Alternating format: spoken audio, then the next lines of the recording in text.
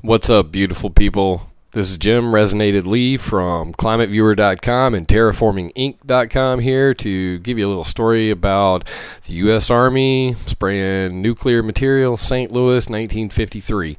Want to hear about it? Here it go. The Manhattan-Rochester Coalition research on the health effects of radioactive materials and the tests on vulnerable populations without consent in St. Louis, 1945 to 1970. I'm going to go ahead and say I have not read this. I'm in the middle of a research project. I found this as an accident, and I put something together real quickly just to share with you guys. I made this image from the PDF. This PDF has been removed from the internet, oddly enough, but I want to bring it back and get it out to you guys, so here we go. I made this image, colored this. This is not on there, but I put the little nuclear icon there for a reason. The U.S. Army Chemical Corps released radioactive material, zinc cadmium sulfide, in St. Louis in 1953. This is the Clinton School. What they did was they used plume generators in station wagons, and they had them on rooftops and released this plume of radioactive material. It's pictured there, and this was part of a study called Behavior of Aerosol Clouds Within Cities. You can see the full report here. I went and put this up on my blog. You can come over here to resonated.net. I'll put the link in the details. Manhattan Project in St. Louis. U.S. Army sprays radiation on unsuspecting public. This was brought to my attention by Dutch Sense on YouTube. Had a video up about he lives there in St. Louis, and the local media had covered it. So those details, all of those links are down here at the bottom. Here's the original video where his local news covered it, and all of the relevant links. But let's get into the details of just the report. This is some very interesting stuff. I'm not going to spend too long on it, but I just want to point out some of the hairier parts. Here is the original report. These are the guys that broke the story. It was written by Lisa Martino-Taylor as part of her dissertation at her college.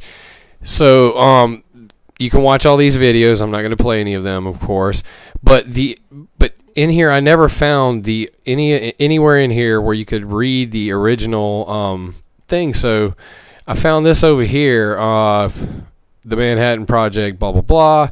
You can click here and do this. This is up on web.archive.org. Go to archive.org. It's the Wayback Machine, the internet VCR, and I took this copy, put it over here, and I put it up on Scribd so that everybody could get a copy. Yay! So go over to Scribd and check out my copy that I've re-uploaded, and you can scroll through this. It's 800 something pages. Read all the details. I don't really care. But here it is. Here's the pictures of the guys in the back of the truck, and it says right here, aerosol dispersal crew checking equipment prior to field test. Aerosol is generated from truck as shown.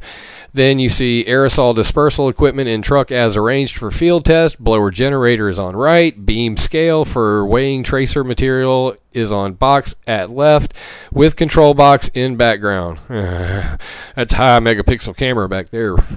Then finally, typical roof location of aerosol disperser. So that's a plume generator. It's going to spray the cadmium sulfide, zinc cadmium sulfide over the city. There you go. And they had sampling equipment as well. And you can scroll on through here. There's lots of other really good pictures. I'm going to skip through those. One other interesting part that I found kind of really nasty, you come down here to page 235 and you see synopsis of findings of the GAO's DOE's human tissue analysis, prepared by Senator John Glenn. Thank you, sir. Back in 1995, and this goes through a whole lot of stuff that's pretty creepy, where they were testing, generally speaking, dead people to find out how much radiation was in their body. Examples: Project Sunshine, strontium-90 in man, based on worldwide sampling.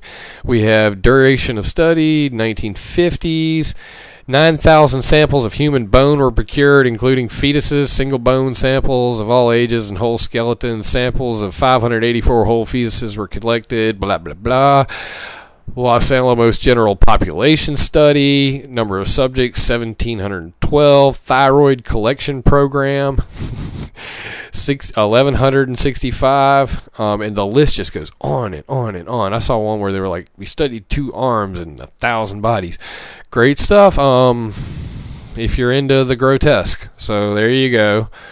Read all about the studies of radiation and what it does to your body, and hopefully you'll be able to highlight some of these studies and actually go over to Google and, well, there you go. That might be a little bit tough, but work with it and you may be able to pull something like this and come over here and actually find it. So good luck with that. But as it is, we have this map. I've put it up there for you guys to look at. The links are in the details, and watch your government, obviously. Good luck, people.